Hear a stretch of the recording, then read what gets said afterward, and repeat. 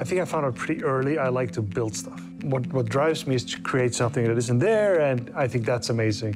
When I was a kid, you know, growing up in a society with a lot of boats and a lot of fishing, I wanted to be a captain, right?